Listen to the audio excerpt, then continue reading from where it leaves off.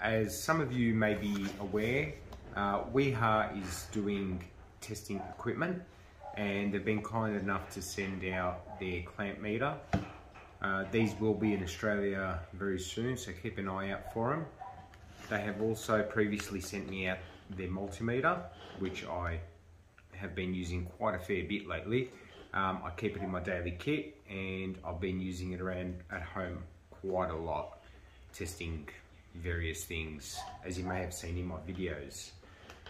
This is a category 4 tester with working voltages up to 1000 volts, whereas this one also is a category 4 tester, but its working voltage is up to 600 volts. So no differences when choosing the right multimeter for the work you're doing.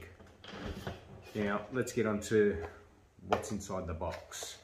So with the clamp meter, you will get the user manual, which will give you all your information in German and in English. You get yourself some test leads. So these test leads do have the caps. So when you're working at high voltages, make sure the caps are on, otherwise it won't be rated to category 4. So keep that in mind.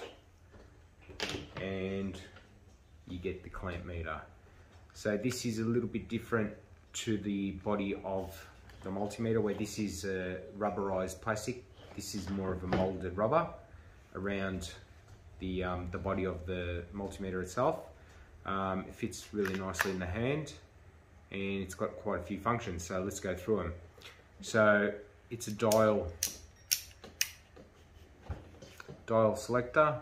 So first one is amperage of AC/DC. It's all auto select, which is good, apart from when you get to RC/DC, but we'll get to that.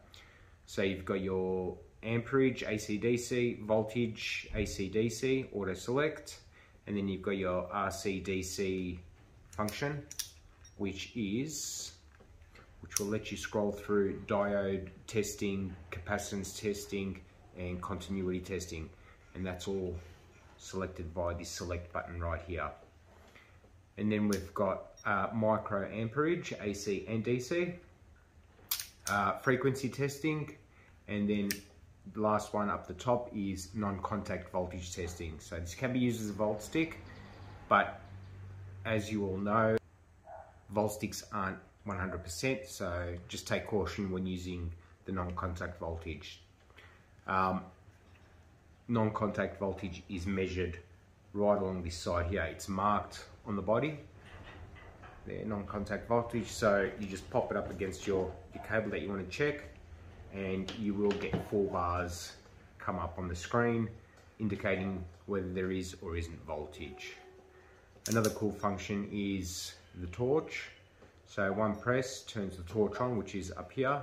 So if you're working in a dark cabinet or switchboard or whatever, it illuminates the area which you're working in. Then you've got your minimum, maximum, your hold function, and then, as I explained earlier, your select function. So that's the gist of the meter. Like I said, it is category 4, rated up to 1000 volts working voltage, which is good for almost everything. This is the top of the line meter that they have, and I think it will do quite well in the Australian market against its competitors. So keep an eye out for your local tool shops that will be stocking these. Thanks again, Wiha, for sending out your meters. I appreciate your support, and thanks for watching.